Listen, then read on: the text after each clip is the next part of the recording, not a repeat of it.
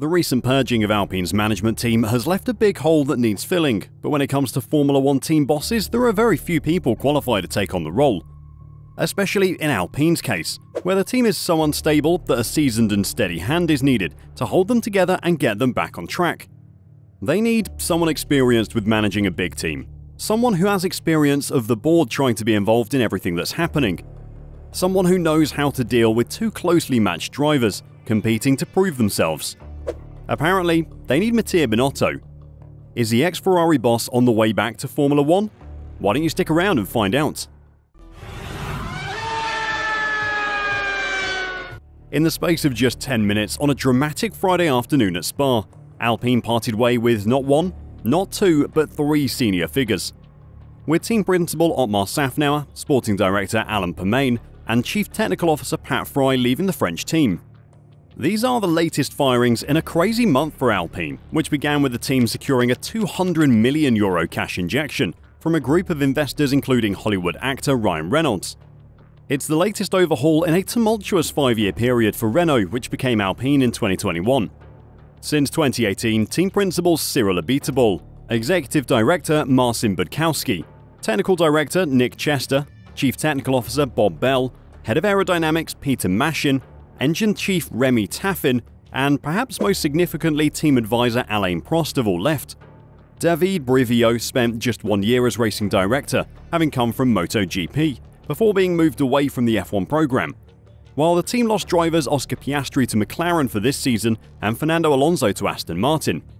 Alpine are an absolute shambles, and with a management team made of spare parts and duct tape, they're on the edge of breaking.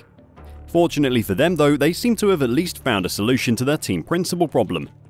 Alpine could have a new full-time team principal after the summer break, as rumours of Mattia Binotto joining the squad seem to spread like wildfire. Binotto's experience and credentials make him an ideal candidate for the role. Having served as the director of Ferrari's engine department, technical director and team principal as well, Mattia possesses extensive expertise in both the engine and overall design of the single-seater, as well as in managing a Formula One team that manufactures engines and chassis. His most pertinent skill for the Alpine job will be his political know-how. Having contended with the Ferrari political structure since 1995, he knows how to keep a power-hungry and overly involved board happy while doing his job to the best of his ability. Ferrari did eventually make the surprising decision to dismiss Mattia Binotto in 2022, after the team's title challenge fizzled out, but if half a season of results under Fred Vasseur are to be used as a comparison, Mattia was not the problem. F1 legend Martin Brundle said that he wouldn't be surprised if Binotto ended up securing a position, agreeing that he could be great in the Alpine job. Binotto has a lot of experience, particularly in the Ferrari system, and he knows what it takes to run a Formula One team. Although things didn't work out for him at Ferrari, otherwise he'd still be there. I wouldn't be surprised if that appointment was announced. Alpine aren't the first team to come asking for Mattia's help. Audi had plans of signing Mattia Binotto soon after Ferrari sacked him at the end of a dismal 2022 season. The report also adds that Binotto took a tour of Audi's Nürburgring base. However, the report states that he was far from impressed, as he also went to the extent of referring to the Audi managers as clowns. While Binotto did not seem impressed with Audi, it seems that Alpine have managed to show him some promise, due to which he is reportedly all set to sign with them. The rumours of Mattia heading to Alpine after the summer break are happening despite reports suggesting that the 53-year-old still has to serve his gardening leave for the rest of this year. It is thought that Ferrari paid Mattia $3 million to do nothing related to Formula One for the 2023 season. If this agreement is true, the Italian, as per the contract, cannot join any other team until the beginning of the next season, as Ferrari can take legal action. Experienced engineers are usually put on gardening leave to prevent them from carrying the knowledge of their previous teams to the new team they're joining. After a year or so of leave, that information is likely to be outdated and unhelpful to the new team. However, if their former employers give them permission to join another team, then the employees can join a rival. This seems to be the case with Binotto, as he edges closer to completing a move to Alpine. There does seem to be more to this than just rumours created to fill the 4-week hole in the calendar. A report from La Auto Journal in France says that Binotto was at the Belgian Grand Prix weekend and stayed for the post-race Pirelli tyre test and was seen in conversation with the Alpine team. If this is true, Alpine might have had Mattia lined up when they pulled the trigger on Otmar's firing.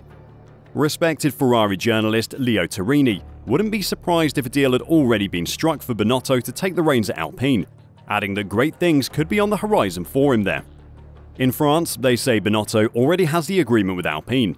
I wouldn't be surprised, Turini wrote. I've known Mattia for almost 30 years.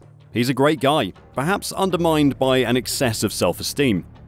He had the Ferrari GP team in his hands for a few years. It was his dream come true. If he finds in De Meo a mentor, and if he learns to listen more, he could do great things. If Mattia does join Alpine after the summer break, then he has a hell of a job on his hands.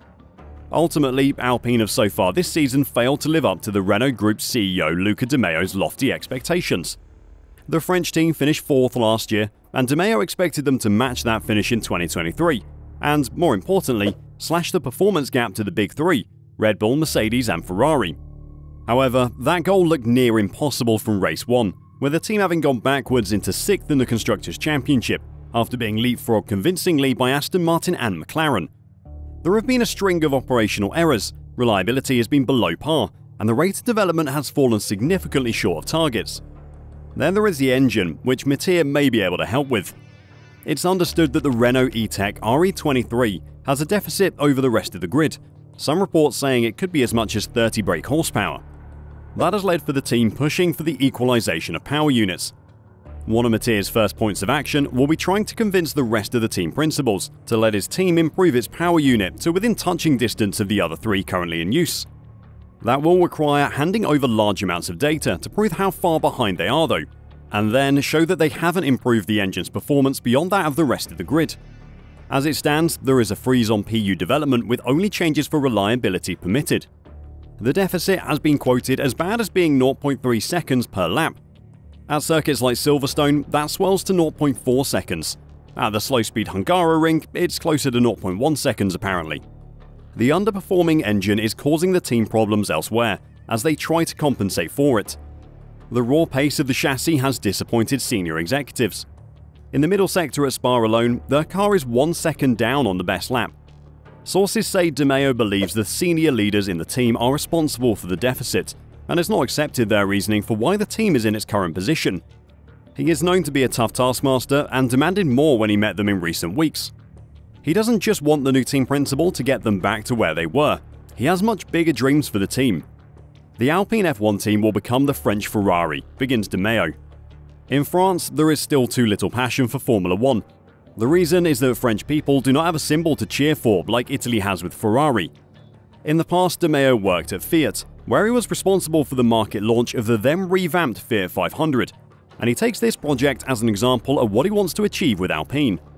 Our goal is to link Alpine's colours with feelings of passion, as we did with the Fiat 500 at the time.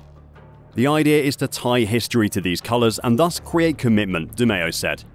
If Mattia is to make the move to Alpine, there will be a weight of expectation on him, but having come from Ferrari, he'll know how to handle that. We may joke about the Ferrari clown wall on race days under Binotto, but he is well respected on the grid still and may just be the ingredient Alpine need to turn their fortunes around. Do you think Mattia Binotto will succeed at Alpine, or are the team beyond help at this point? Let me know your thoughts in the comments down below, and until next time, drive safe and bye for now.